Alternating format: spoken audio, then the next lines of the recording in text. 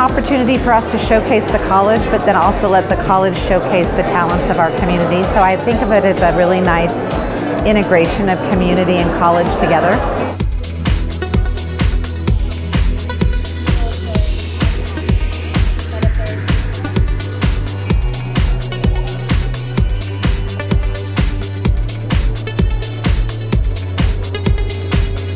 So the work here tonight is so diverse. I love that about it. We have a ton of different mediums, different subject matters. Some are really whimsical and fun, and others are really kind of heavy and really compelling. So it's a really nice diversity of artists and medium.